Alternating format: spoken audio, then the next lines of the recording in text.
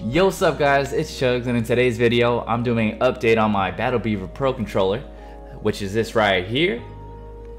Get up close and personal. And the Pro controller that I got from Beaver has the clicky buttons.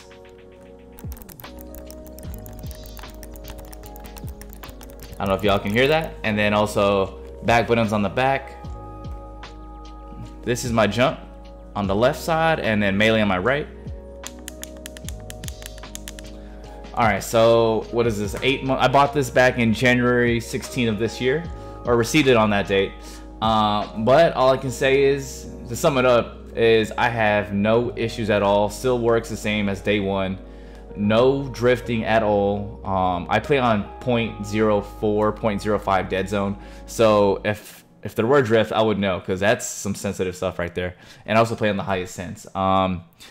Buttons feel the same as day one. Nothing's getting stuck. Clicky as anything that you can click on, especially on the mouse. Oh, what is this?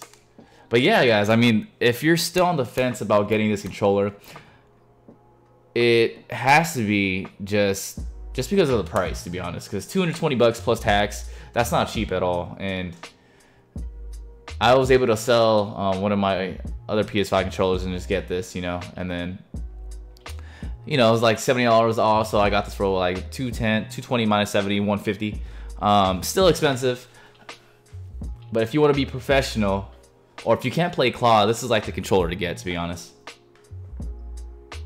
And looks the same as day one. Just look at it. It's crispy. Like, it looks brand new. Only thing is I haven't cleaned the back, and I've been playing like every night, 3 to 5 hours. Just get some Lysol wipes, some Clorox wipes, and it'll look freaking brand new, man.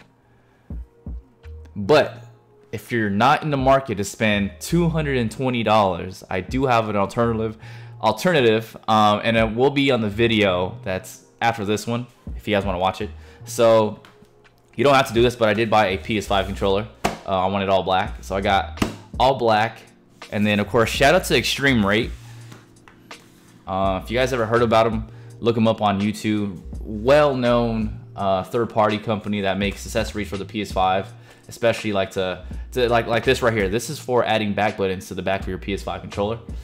So I'm gonna add that, and this is around 30 bucks. This right here is the triggers to make it mouse click as well. These were like, I think 20 bucks off Amazon as well. And then this right here is the front facing buttons. So all the buttons that are right here, these are gonna turn into clicky buttons. The square, triangle, circle, X, and then the D-pad. This isn't, and then the buttons right here aren't.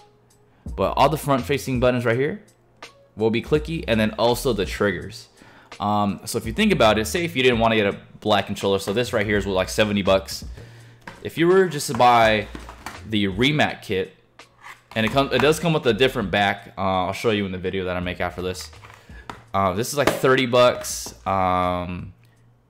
The front facing buttons or clicky buttons are $16, so that's 46. This is around 20 for the trigger buttons or trigger mouse click buttons. That's another 20. So you're looking around like 60 bucks plus. And for $60, you can basically make a professional gaming controller, rather than spending $220 on a Beaver Pro controller, or 200 plus. And that's just the freaking triggers on the top.